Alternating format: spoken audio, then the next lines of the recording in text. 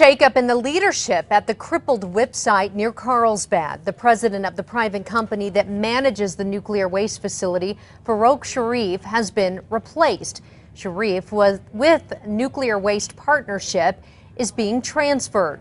The owners of the company have replaced Sharif with a former Los Alamos National Lab nuclear manager, Bob McQuinn.